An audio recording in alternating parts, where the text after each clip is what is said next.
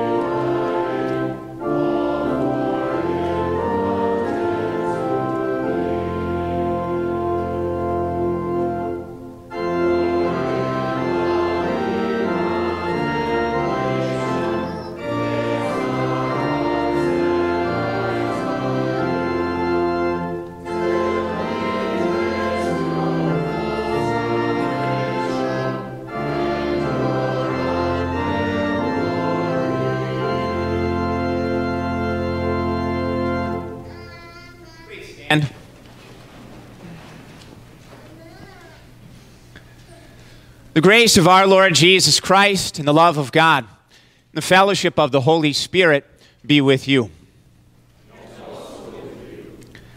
God invites us to come into his presence and worship him with humble and penitent hearts. Therefore, let us acknowledge our sinfulness and ask him to forgive us. Holy and merciful Father, I confess that I am by nature sinful, and that I have disobeyed you in my thoughts, words, and actions. I have done what is evil and failed to do what is good. For this I deserve your punishment, both now and in eternity. But I am truly sorry for my sins, and trusting in my Savior, Jesus Christ, I pray, Lord, have mercy on me, a sinner. God, our Heavenly Father, has been merciful to us and has given his only Son to be the atoning sacrifice for our sins. Therefore, as a called servant of Christ and by his authority, I forgive you all your sins in the name of the Father, and of the Son, and of the Holy Spirit. And we'll pray. For all that we need in life and for the wisdom to use all your gifts with gratitude and joy, hear our prayer, O Lord. For the steadfast assurance that nothing can separate us from your love, and for the courage to stand firm against the assaults of Satan and every evil, hear our prayer, O Christ. For the well-being of your holy church in all the world, and for those who offer here their worship and praise, hear our prayer, O Lord. Merciful God, maker and preserver of life, uphold us by your power and keep us in your tender care. Please be seated. As we'll sing the first two verses of hymn 388.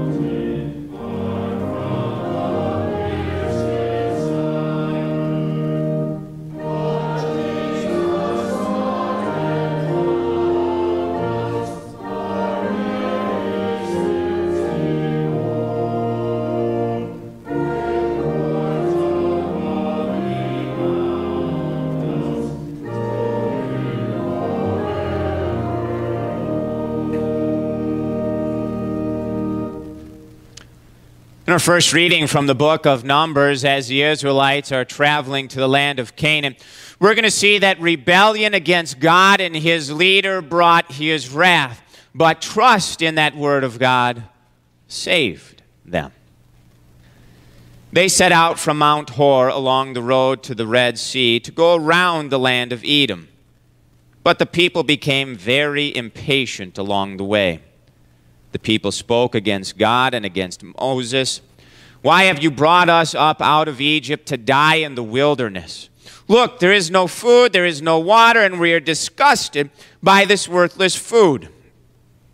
The Lord sent venomous snakes among the people, and the snakes bit the people. As a result, many people from Israel died. The people went to Moses and said, "We have sinned because we have spoken against the Lord and against you. Pray to the Lord that he takes the snakes away from us." So Moses prayed on behalf of the people. The Lord said to Moses, "Make a venomous snake and put it on a pole. If anyone who is bitten looks at it, he will live." Moses made a bronze snake and put it on the pole. If a snake had bitten anyone, if that person looked at the bronze snake, he lived. That is God's word. Our second reading is from the book of Ephesians chapter 2, where we're reminded of the mercy of God being shown in the love he has for us in Jesus Christ. But God, because he is rich in mercy, because of the great love with which he loved us, made us alive with Christ even when we were dead in trespasses. It is by grace you have been saved. He also raised us up with Christ and seated us with him in the heavenly places in Christ Jesus. He did this so that in the coming ages he might demonstrate the surpassing riches of his grace in kindness towards us in Christ Jesus. Indeed, it is by grace you have been saved through faith. And this not from yourselves, it is the gift of God, not by works so that no one can boast. For we are God's workmanship, created in Christ Jesus for good works which God prepared in advance so that we would walk in them. Is God's word of encouragement. Please stand. And I'd invite you to join me in prayer. Lord Jesus, you promise to comfort those who mourn and to satisfy those who hunger.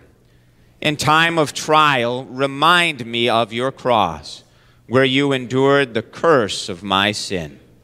When I am weak, teach me to depend on you for strength. At your time, deliver me from suffering and distress. Amen. Then our gospel lesson is from the book of John, chapter 3. Jesus Christ is God's loving gift to mankind that brings salvation to mankind. Just as Moses lifted up the snake in the wilderness, so the Son of Man must be lifted up, so that everyone who believes in him shall not perish, but have eternal life. For God so loved the world that he gave his only begotten Son, that whoever believes in him shall not perish, but have eternal life. For God did not send his Son into the world to condemn the world, but to save the world through him. The one who believes in him is not condemned, but the one who does not believe is condemned already, because he has not believed in the name of the only begotten Son of God. This is the basis for the judgment. The light has come into the world, yet people love the darkness rather than the light, because their deeds were evil. In fact, everyone who practices wicked things hates the light and does not come toward the light, or else his deeds would be exposed. But the one who does what is true comes toward the light, in order that his deeds may be seen as having been done in connection with God. That is the word of Jesus. Please be seated.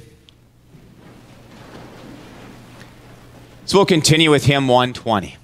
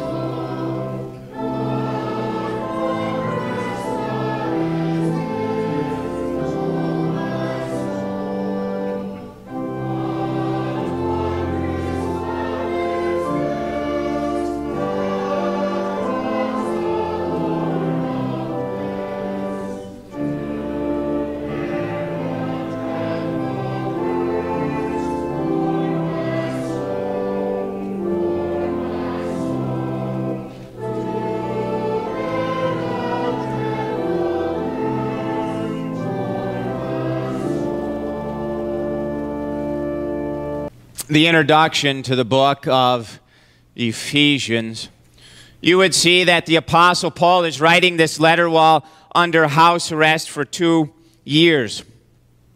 Now, house arrest, it's not as bad as prison, but it's still not a whole bunch of fun. The Apostle Paul, he had some freedom, but he didn't have the ability to travel and see all the churches that he had helped establish. He didn't have the ability to go and visit the people that he had made relationships with. He was kind of held to this little area that he had to stay in. But though Paul couldn't go and visit those churches, his heart still went out to those people. The Apostle Paul might have been thinking, you know what, the 2 years that I got here under house arrest, awaiting trial is not a whole lot of fun. But I bet there are other people out there who are not having fun either. I bet there are other people out there who are suffering. I bet there are other people out there who are sad and having great struggles. And so what the Lord did is through the Apostle Paul, he had him write this message of comfort, this message of encouragement, where he starts. But God, because he is rich in mercy, because of the great love with which he loved us, made us alive with Christ, even when we were dead in trespasses. It is by grace you have been saved. He also raised us up with Christ and seated us with him in the heavenly places in Christ Jesus. He did this so that in the coming ages he might demonstrate the surpassing riches of his grace and kindness toward us in Christ Jesus. Indeed, it is by grace you have been saved through faith, and this not from yourselves, it is the gift of God, not by works, so that no one can boast. In these verses, and even in the verses prior to these, the Apostle Paul, he has to remind the people of some not so uplifting news. He got to remind the people that before they came to faith in Jesus, they followed the ways of this evil world. Before they came to faith in Jesus, they were dead in their sins, and sadly, as a result, they were going to go to hell. That was the sad truth. But Paul also got to share with them that now message of comfort and encouragement. That message of God's mercy for those people. That message of God's love for those people. That God in his great love laid his Son on the cross for them. That God in his love had his Son die for them. That God in his love didn't treat them as they deserved, but treated them as his holy Son deserved, by cleansing them of their sins and giving them a place in heaven. And that wonderful news, that wonderful gift of Jesus, that wonderful gift of heaven was enough to make Paul, even while he was in house arrest, even while he was left for dead one day because they thought they finally stoned him to death, it was enough to give Paul reason to smile, because he knew salvation was his. And that message of Christ was enough to encourage and uplift all the people that he had met throughout his life, to give them hope, to give them joy, no matter what season in life they found themselves in. It is that message of Christ, that message of encouragement, that message of hope that you and I need to hear every day. We need to hear of that message of Jesus. We need to hear of God's rich mercy, how he, because of Christ Jesus, gives us the kingdom of heaven. We need to hear that message because we live in a world that is polluted with sinfulness. And we ourselves are reminded of our own sinfulness on a daily basis. I mean, you see the sinfulness in the world around us. Just look at our government as it funds and supports the murder of babies through abortion. Look at sinfulness in society as more and more Christian churches are wandering from the truth of Christ and making their own paths which lead away from Christ. We see this sinfulness in the world around us. And what does it do? The more sin we see around us, the farther we see our world follow the way of Satan, the more it can devastate us. The more it can crush our spirit, and the more it can make us feel a little bit hopeless and helpless. In fact, the more it can make us burn with a little bit of anger. But you and I also have to contend with our own consciences that afflict us. Our consciences burden us for those things that we have thought. Our consciences weigh us down for that unkind word or that foolish joke that we told to someone, and it eats us up. We have the guilt of the sin of Peter. You remember what Peter did when it was convenient for him? He denied knowing who Jesus Christ was because he thought I know who Jesus is, it was going to cost him his life. And maybe that's what we do when it is beneficial for us. When we find a way to get advancement in our place of employment or with our friends, when it is beneficial, we'll deny knowing Jesus. When it is beneficial for us, we'll deny following his word. Because it's for our good.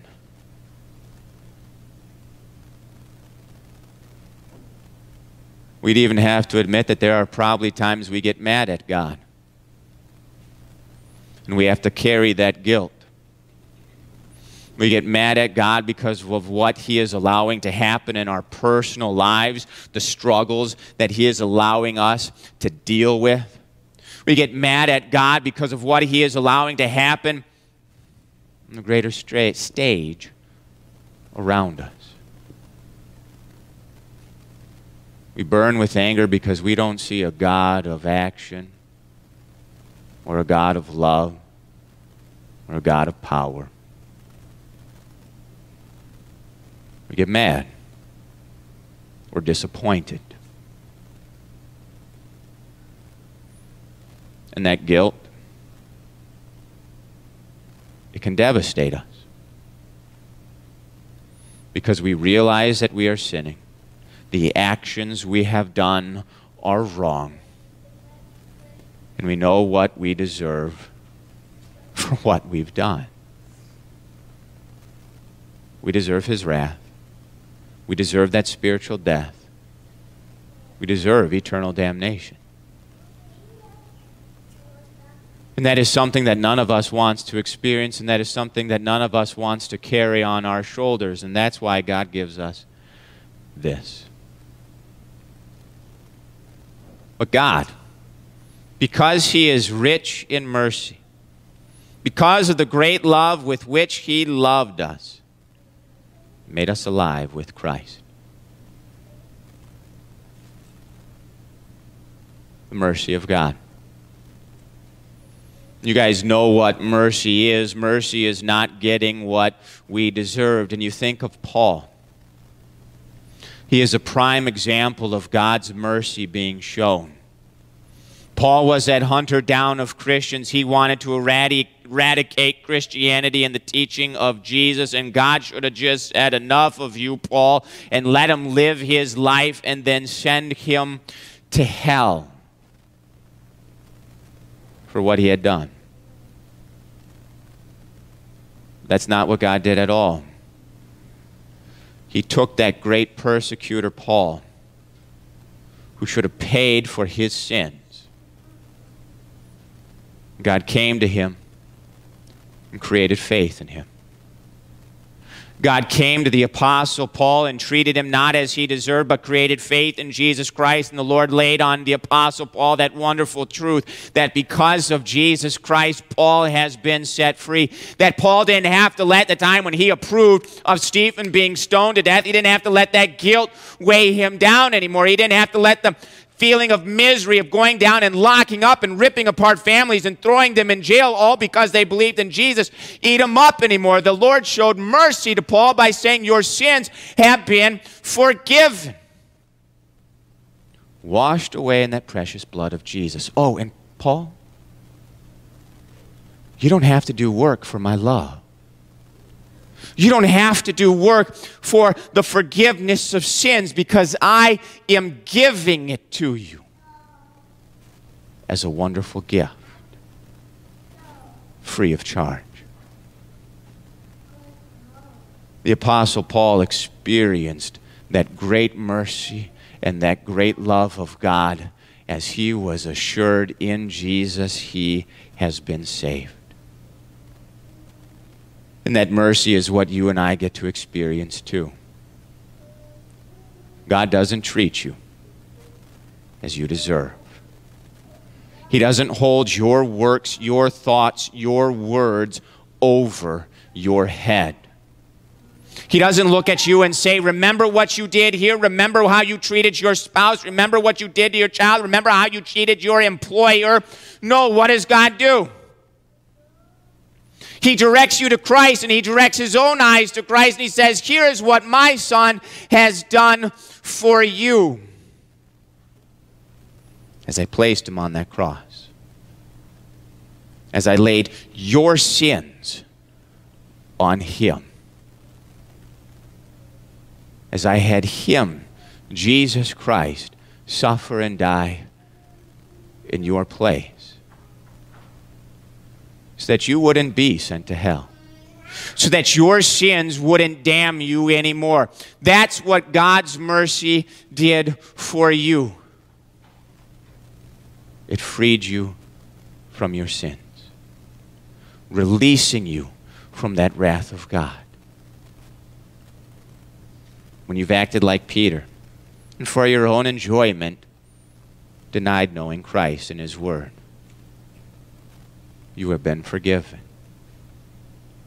When all that is going on in this world leads you to yell and scream and want to curse God and get angry with him, he says, even that I have taken away. It is forgiven. That's the wonderful message of Jesus Christ. Here's what he says.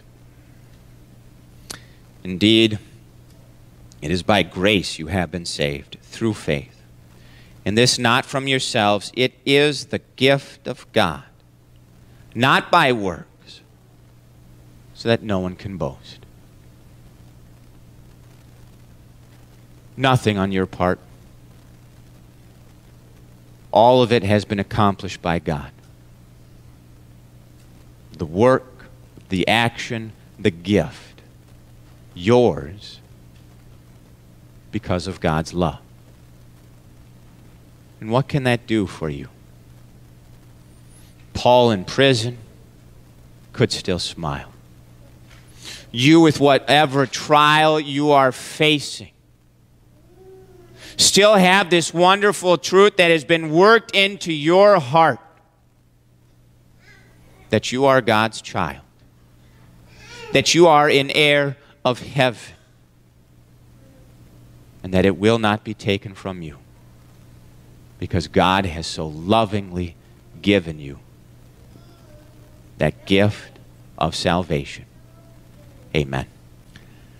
Almighty God, Father of our Lord Jesus Christ, we praise you for reconciling us to yourself through the sufferings and death of your dear Son. Through him we have confidence to enter into your presence and to bring you our prayers and petitions. Out of the infinite bounty of your goodness, grant us a rich measure of your Spirit. Let the love of Christ fill your church so that it may flourish in all good works. Help us show love and compassion for all who are in need. Bestow on the nations of the earth the knowledge of your mercy, that they may turn to you, the only God, and find salvation in you. Strengthen our faith so that we unfailingly come to you in prayer for all our bodily needs. Give a special measure of your power to those who are sorrowful or mourning, to those who are in pain or sickness, to those who may be in temptation or peril, that they may receive your blessed aid. and help us patiently endure any chastening and afflictions you permit to come into our lives, knowing that you are using them in love to prepare us for that joyful communion with you, which is ours for all eternity. Hear us, Lord, as we bring you our private prayers.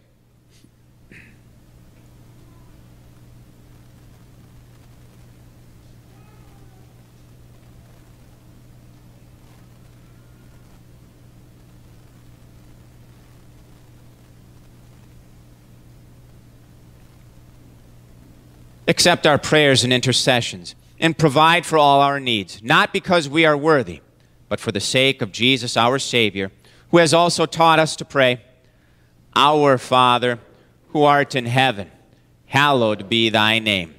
Thy kingdom come, thy will be done on earth as it is in heaven. Give us this day our daily bread, and forgive us our trespasses, as we forgive those who trespass against us. And lead us not into temptation, but deliver us from evil. For thine is the kingdom and the power forever and ever. Amen. Now receive the blessing. The Lord bless you and keep you. The Lord make his face shine upon you and be gracious unto you. The Lord look upon you with his favor and always give you his peace. Amen. Please be seated, as we'll close with the last hymn.